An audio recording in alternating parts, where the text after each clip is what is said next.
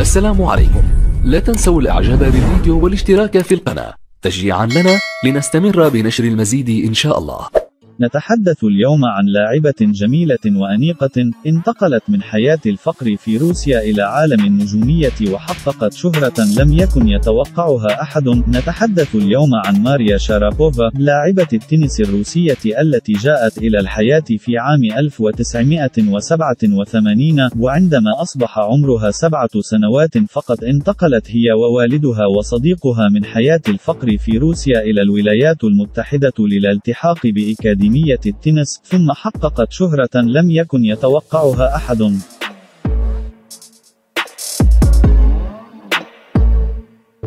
فازت شارابوفا بأول بطولة لها من بطولات الجائزة الكبرى في بطولة ويمبلدون في عام 2004 في سن 17، وبعد ذلك بعامين فازت شارابوفا ب8 ألقاب في بطولات رابطة اللاعبات المحترفات، وأصبحت قاب قوسين أو أدنى من الوصول إلى الرقم 1 على مستوى العالم.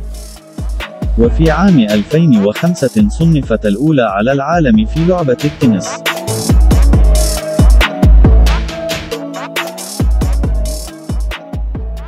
وفي عام 2020 أعلنت اعتزالها بعدما تلقت العديد من الإصابات، وكذلك لاحقتها فضيحة تعاطي للمنشطات.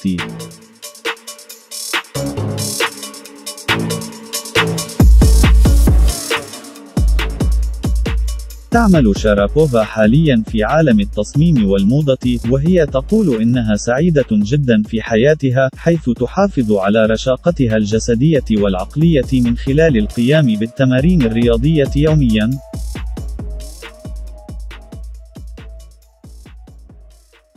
لا تنسوا الاعجاب بالفيديو والاشتراك في القناة تشجيعا لنا لنستمر بنشر المزيد إن شاء الله.